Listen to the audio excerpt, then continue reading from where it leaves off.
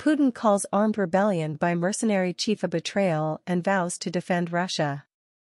President Vladimir Putin vowed Saturday to defend Russia against an armed rebellion by mercenary chief Yevgeny Prigozhin, who led his troops out of Ukraine and into a key city south of Moscow.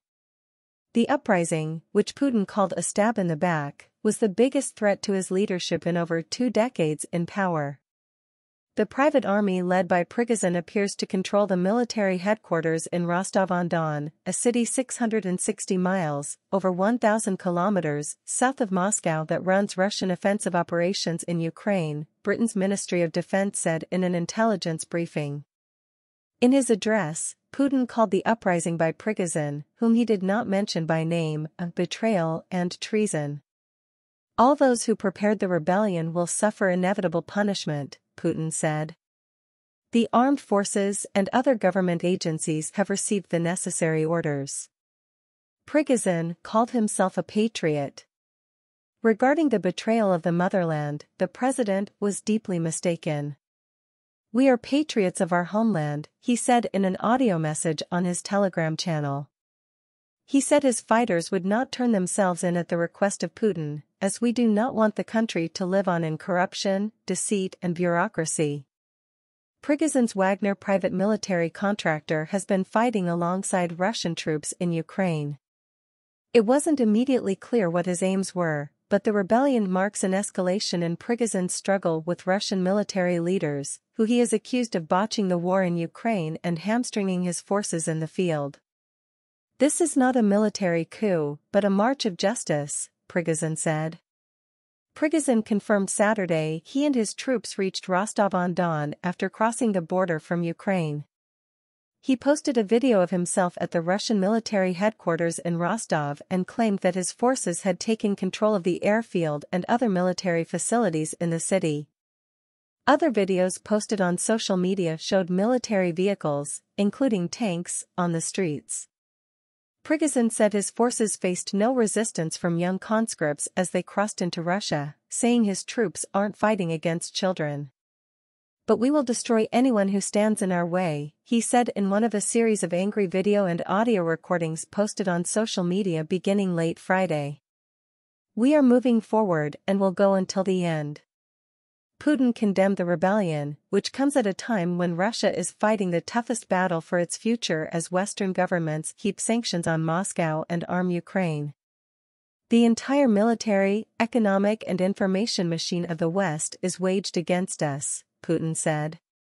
Russia's security services called for Prigozhin's arrest after he declared an armed rebellion late Friday. In a sign of how seriously the Kremlin took the threat, authorities declared a counter-terrorist regime in Moscow and its surroundings, allowing restricted freedoms and enhancing security in the capital. It was not immediately clear how Prigozhin was able to enter the southern Russian city or how many troops he had with him. Prigozhin said his aim was to punish Defense Minister Sergei Shogun after Russian government forces attacked Wagner field camps in Ukraine with rockets, helicopter gunships and artillery. General Valery Gerasimov, chief of the General Staff, ordered the attacks following a meeting with Shoigu at which they decided to destroy Wagner, Prigozhin said. He said Wagner's forces shot down a Russian military helicopter that fired on a civilian convoy, but there was no independent confirmation. Prigozhin said he had 25,000 troops under his command and urged the army not to offer resistance. After Putin's address, in which the Russian leader didn't mention concrete steps to suppress the rebellion but rather called for unity in the face of the revolt, officials and state media personalities in the country sought to publicly reiterate their allegiance to the Kremlin and urged Prigozhin to back down. Vyacheslav Volodin, Speaker of Russia's lower house of parliament, the State Duma, said that the Duma lawmakers stand for the consolidation of forces and support Putin, adding that Wagner fighters must make the only right choice, to be with their people on the side of the law, to protect the security and future of the motherland, to follow the orders of the commander-in-chief. Foreign Ministry spokeswoman Maria Zakharova echoed Volodin's sentiment and said in a Telegram post that we have one commander-in-chief. Not two, not three. One. Ramzan Kadyrov, the strongman leader of the Chechnya region who used to side with Prigozhin in his criticism of the military leadership, also expressed his full support of every word of Putin. "We have the commander-in-chief, elected by the people, who knows the situation to the slightest detail better than any strategist and businessman," Kadyrov said. "The mutiny needs to be suppressed." While the outcome of the confrontation was still unclear, it appeared likely to further hinder Moscow's war effort as Kyiv's forces were probing Russian defenses in the initial stages of a counteroffensive. The dispute, especially if Prigozhin were to prevail, also could have repercussions for Putin and his ability to maintain a united front. The Wagner forces have played a crucial role in Ukraine, succeeding in taking the eastern city of Bakhmut, where the bloodiest and longest battles have taken place. But Prigozhin has increasingly criticized Russia's military brass, accusing it of incompetence and of starving his troops of weapons and ammunition.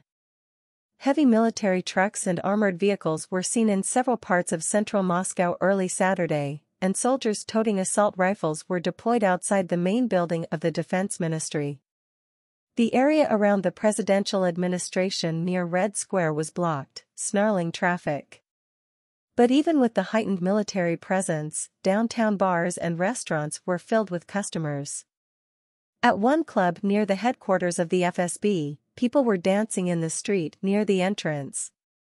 Prigozhin, whose feud with the defense ministry dates back years, had refused to comply with a requirement that military contractors sign contracts with the ministry before July 1.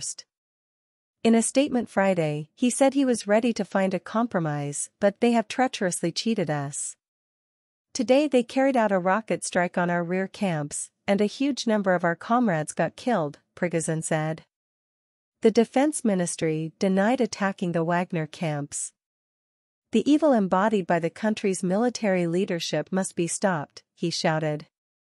Colonel General Sergei Surovikin, the deputy commander of the Russian group of forces fighting in Ukraine, urged the Wagner forces to stop any move against the army, saying it would play into the hands of Russia's enemies, who are waiting to see the exacerbation of our domestic political situation.